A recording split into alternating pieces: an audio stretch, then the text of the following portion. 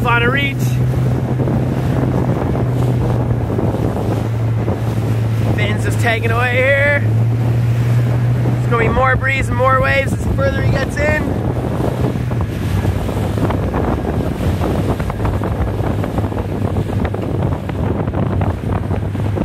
So things to be conscious of for Finn when he's coming in here is, yeah, it's that daggerboard. If that daggerboard is down quite a bit at the moment, he's probably only got about 5 inches up. So if he gets hit by some serious breeze, he's got to really concentrate on bearing away as hard as he can so that he doesn't get hit by a breeze, the daggerboard grips, and then all of a sudden the boom goes in the water and then he's in the drink.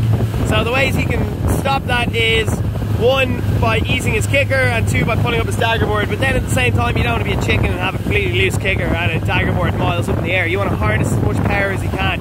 So it's a game of like, oh, I put on a little bit more kicker, oh, I put a little bit more daggerboard down, and then eventually you go, oh shit, right, I'm really on the edge here now of close to capsizing if I get hit by a gust. So maybe this is where I hold off, and that's where I start playing my main, use my body, using that tiller, catching some waves.